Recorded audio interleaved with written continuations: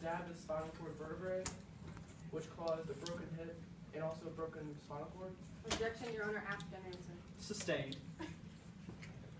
How much force is required? Yes. Could you tell the jury? What? Force is required to do what? To shatter a pelvis and To shatter a pelvis. And There is a lot of force required to shatter a pelvis. Yep. And Yep. while you were observing these weapons at the scene of the crime, being a forensic scientist, you mainly work at the scene of the crime with fingerprints, footprints, weapons used, and again, there was no blood found from the grave that, as you stated. Objection, Your Honor. Asked and answered. No, overruled, sorry. But you get a little argumentative, you know, you're not asking you questions. Can you ask them for me? Hard ones. Where do I spend my time? Is that the question? So you did not find any blood on the dagger, correct? Or the knife, sword, correct? Can I please see my weapons? Yep. Thank you so much. Give me the other one. Well, as you can see, there is blood on the dagger. There are no blood samples on the swords. Despite the graze that you stated in the direct examination that broke the skin. The graze that broke You the skin. mentioned in your direct examination that the Tybalt sword did graze his arm or any part of his body, and at that time, that was when Volio stabbed him, correct? Yes, it was shortly after that time that Benvolio stabbed him. So Tybalt stabbed him, or grazed his arm after he was stabbed by Objection, Your Honor. Benvolio? Asked and answered. Is that the only one you were looking for? Overruled. But I'd look for another one that you keep doing. No further questions. Cool. Convenient. Great. Thank you, Dr. Trudy. You may step down. Go sit down. Remember we told you not to have too much evidence? Show them all. Throw it out. All right. Prosecution, do you have any further witnesses to call? No, Your Honor. Would you like to rest your case? And the prosecution has to speak. Good. Defense, you can call your first witness to the stand. Can they talk louder? You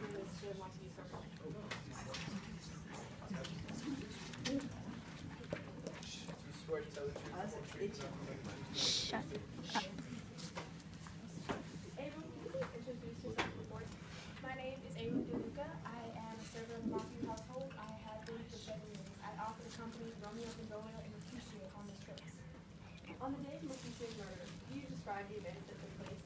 Well, Benvolio and Mercutio and I were walking down one of the main streets of Verona, and they were arguing, but I didn't pay much attention to it because it's something boys and kids their age do.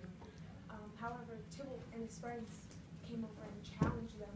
Romeo tried to stop the fight, but Mercutio, knowing too quickly with his sword, soon got into a fight with Tybalt.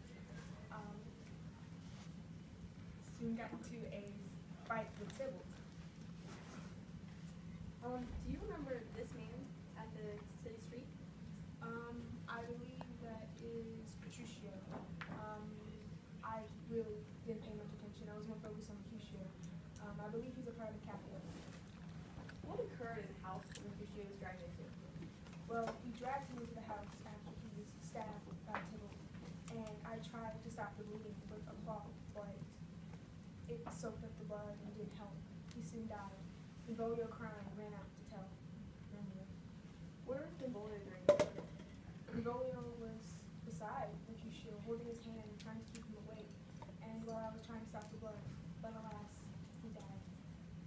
Did Benvolio do anything suspicious while he was in the house? No, he stayed beside the dying Mercutio and tried to keep him awake, and after that he left to tell the death to Romeo. Thank you, Your Honor. Thank you. Prosecution, you have questions for us? We do. Alright, so, do you consider yourself an educated man? No. No? Okay. So, do you think before you act? Yeah. You do? Are you sure? Yes. Okay. Because in the very beginning of the novel Romeo and Juliet, or the play, I believe, you got into a fight, and Benvolio came up to you and he said, "Part fool, you know not what you put up your swords. You know not what you do," calling you a fool. So does Benvolio normally call you a Objection, fool? Your Honor, argumentative. Oh, So does Benvolio, does he make you feel bad about yourself? No. No? Are you, okay, so do you like your job? Yes. You like your job a lot. Would you say you loved your job? objection not irrelevant. Overruled. Good job. Unless you have You love your job. So is it easy to get other jobs in Verona? I wouldn't know. I've had this job for most of my life as a kid.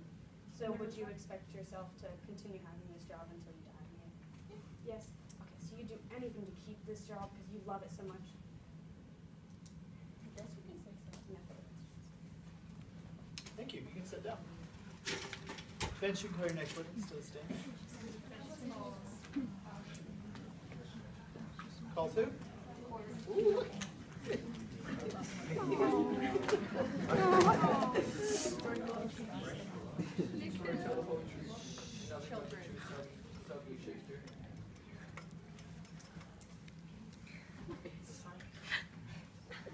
you introduce yourself to the board?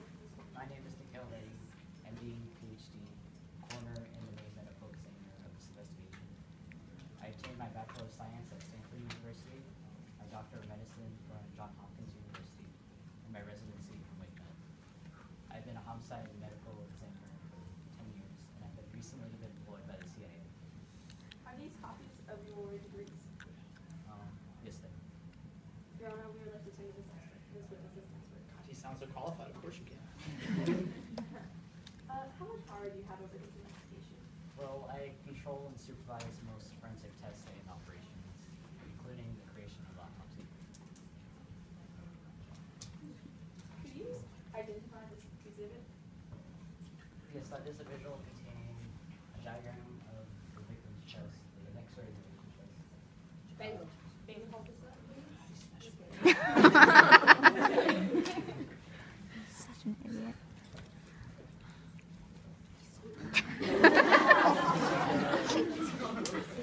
Me to let him. Blood test. Blood test.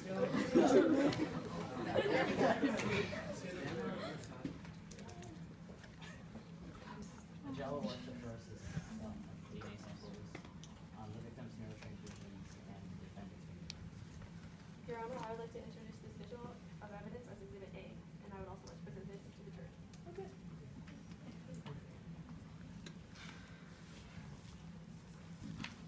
Can you identify this exhibit? Yes, that is the autopsy that was completed. Your Honor, I would like to present this as Exhibit B. Get it myself, man. Could you tell us about the victim, Mercutio? Yes, the victim was a maturing male that was 18, 5'7", 148 pounds by the name of Mercutio. For the victim's body, we took an considerable number of blood samples to determine blood type. As you can see on the visual,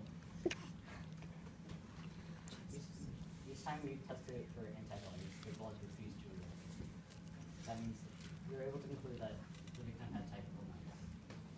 Also from the victim's blood, we were able to extract DNA in the form of gel electrophoresis. We then compare this pattern with other key suspects from our database. As you can see, this pattern matches Mercutio's exactly, confirming the identity of the body as well. We also took fingerprints of the key suspects. The defendant's fingerprints are very low. We tested the murder weapon for fingerprints, and they matched bullets with a 0.00001% chance. We also conducted tests to determine the victim was found to have a major narrow wound on the left side of his chest. The only other thing we found is slight bruising on the victim's right arm. Most likely originating from civilian Benny Romeo blocking the victim's foot. Any other cause of death would have caused mental brain traumas, which did not occur. Just in case we ran tests for such cause of death.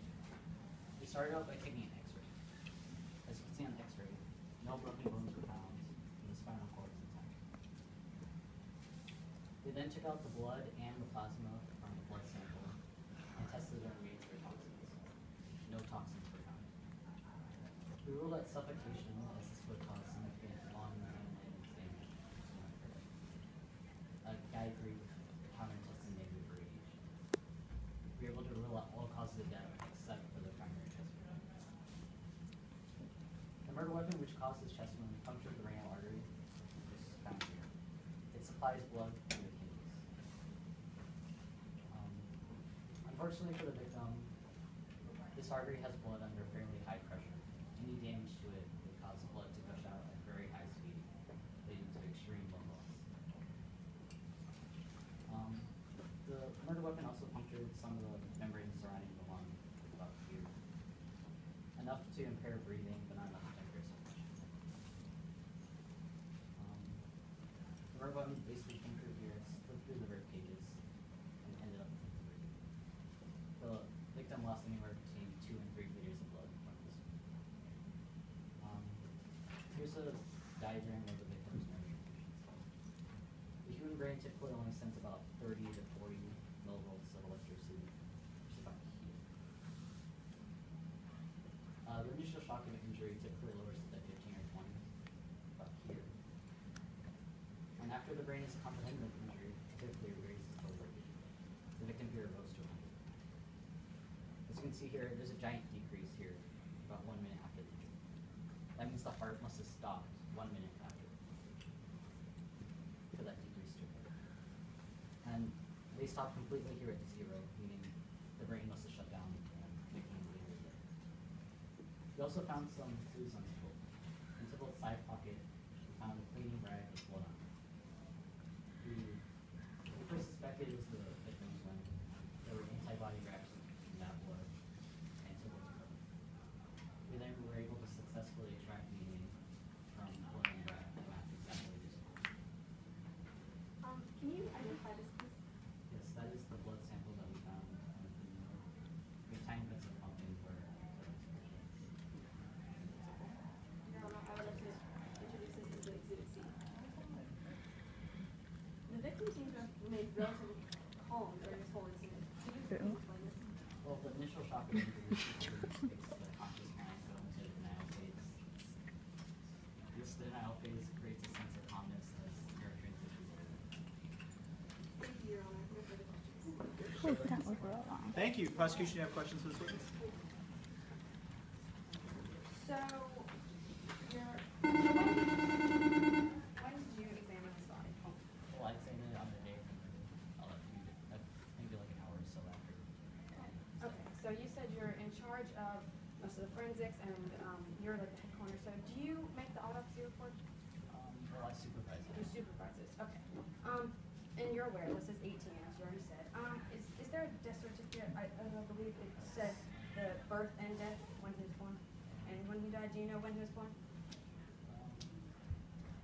I'm sorry. Is that part of your job as a coroner to know how old? You know he's 18. Okay, so when's the birthday? You know? I don't know off the top of my head. Okay.